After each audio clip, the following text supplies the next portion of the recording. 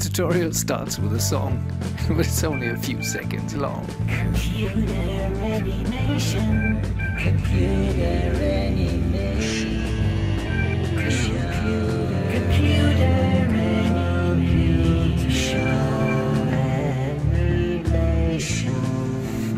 Let's get started with animation. Hi folks, today we'll create a cloth simulation and let the cloth run backwards, the simulation backwards.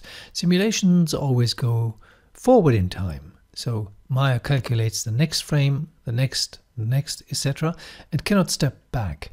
We can step back using a cache, which is kind of a temporary solution, but if we want to really reverse the whole animation, we need to bake the keyframes, and that is not trivial at all.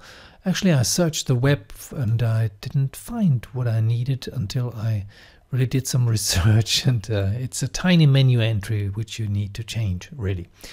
Okay, let's start with a simple polygon plane, and here in the attribute editor we make it a little bit bigger and add more subdivisions, because with cloth it's always good to have lots of subdivisions.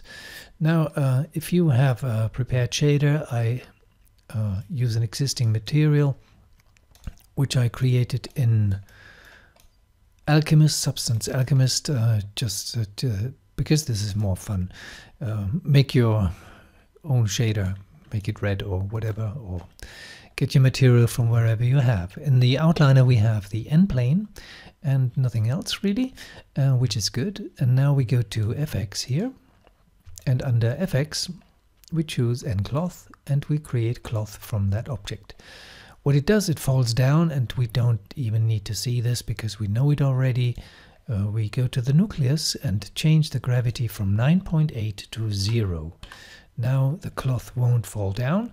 And in order to make it behave a little bit weavy and foldy, we'll introduce a field. For example, a turbulence field, which comes with a magnitude of 5, and we increase this to 14 maybe. Add your taste, and now you have a deformation here, and the cloth is behaving like cloth. I have a frame range of 200 frames. This is enough for me to see what I need.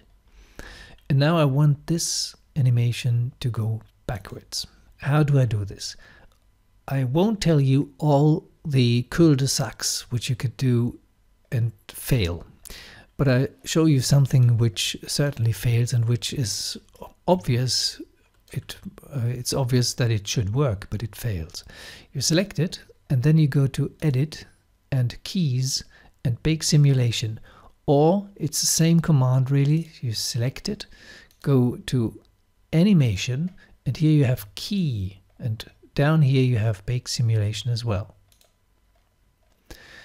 These are the default settings here, and when we use the default settings and apply this, Maya runs through the whole simulation and creates keyframes, which you'll see appear down here. The keyframes, you can have a look at the keyframes or whatever was keyed under Windows and Animation Editor's Graph Editor.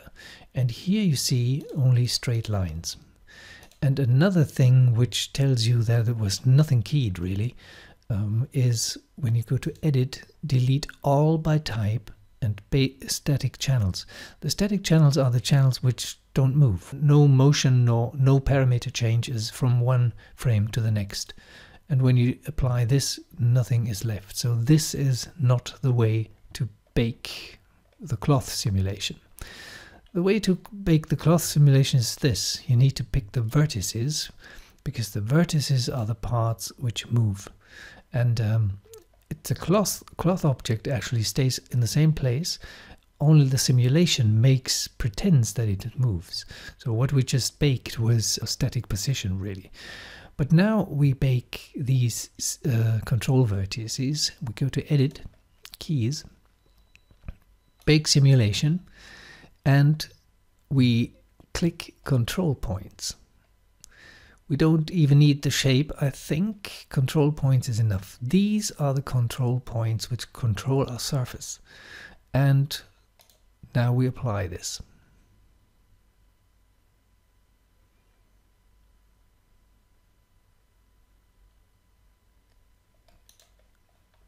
when we have a look at the keyframes now in Windows Animation Editor's Graph Editor, and have a look here, we see quite wonderful keyframes. When we select all of them down here, you see the whole range of keyframes here. And what you can do now is, I won't demonstrate it because it slows down Maya dramatically. You can scale these keyframes. So you would start scaling in the middle and drag in all the way to the right or left. So this pointed part here, where the simulation ends, goes here, and the thick part goes to the other side. But that's, I mean, we have maybe 1,000 keyframes here because we have so many control vertices. That's not the way to do it, and it always won't be that precise. And there's a very easy way to proceed from here. And for that purpose, we need to take an extra step, which is right mouse click here in the outliner. We need to check the shapes. And the end plane, which is right here, has a sub shape which is called Output Cloth. We go to Windows, Animation Editors, and the Time Editor, and we add the selected content from the scene now, the output cloth, to the scene.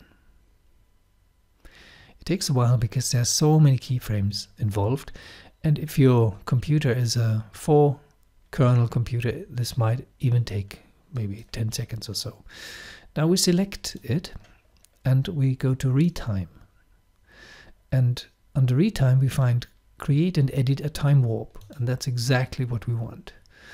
And we can minimize the time editor now because the graph editor shows us 2 keyframes, which is very, very elegant.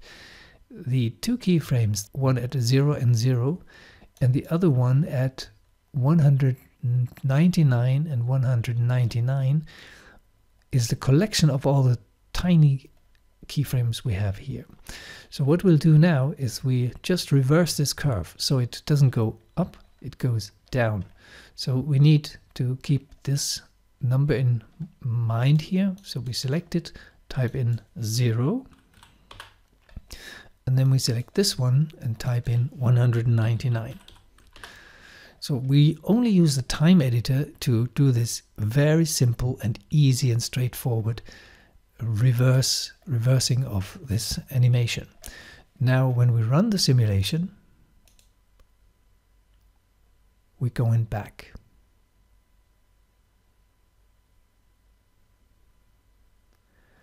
And that's all I wanted to show you. If you don't succeed, follow the steps I did in detail because it's really tricky. This tiny menu entry here, Edit, Keys, Bake Simulation, and Control Points. Have a nice day. Bye-bye.